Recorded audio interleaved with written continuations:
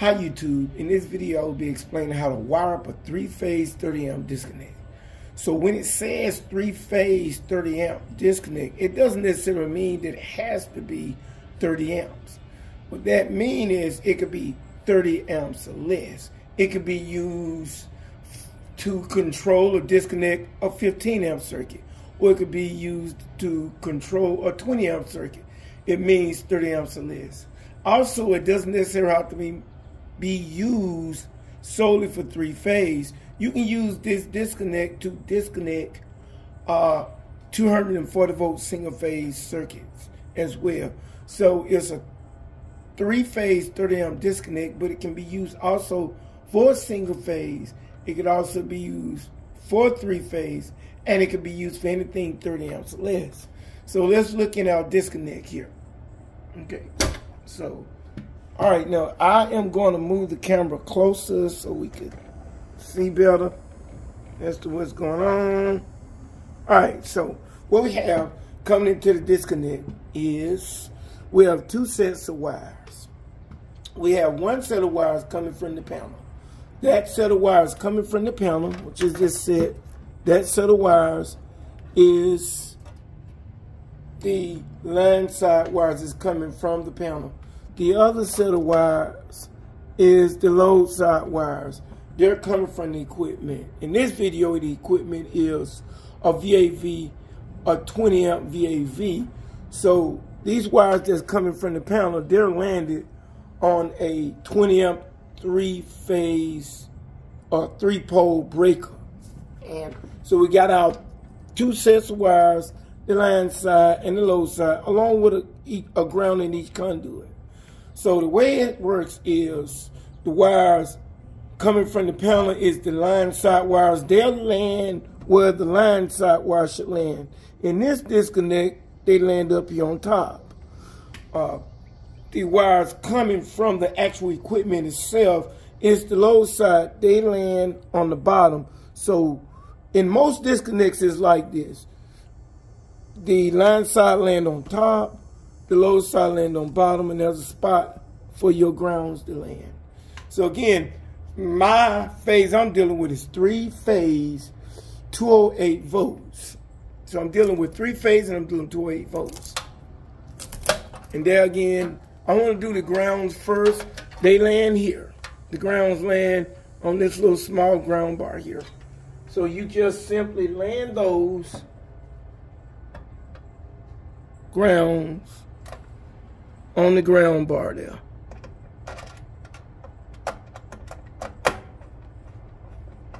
All right. That's the ground coming out of my line side. And you do the same with the ground coming out of your load side.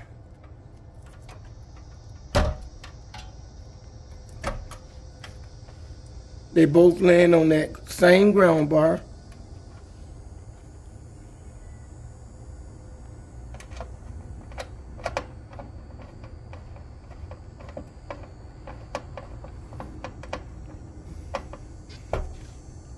Okay, now we're ready to land our phase wires. So there again, this is 3-phase, 208 volts.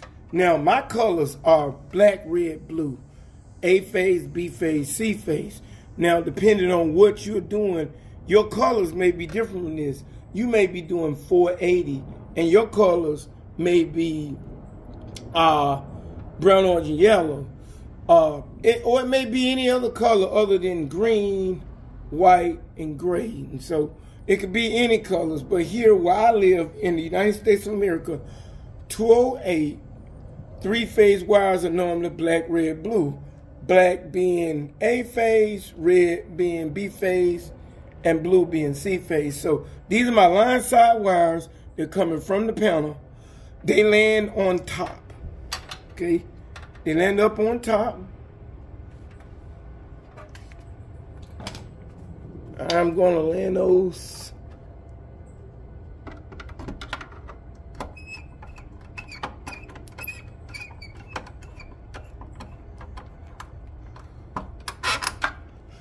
And I also want to encourage you to look for the word line.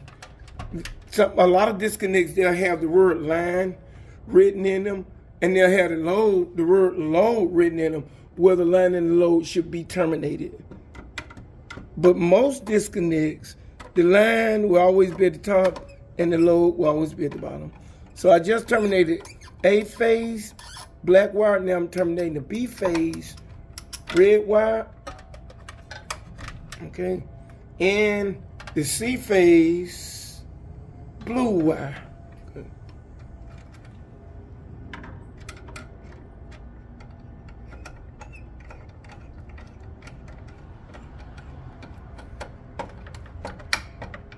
Okay, so now I've terminated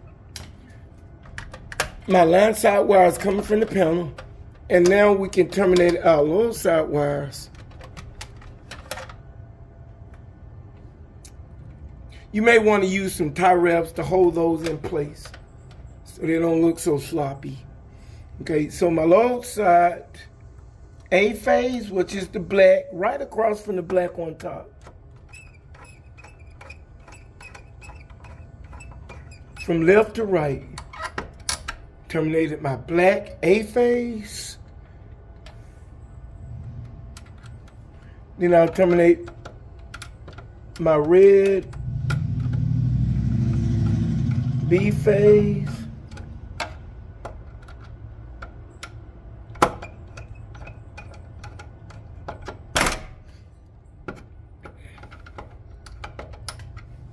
And my blue C phase.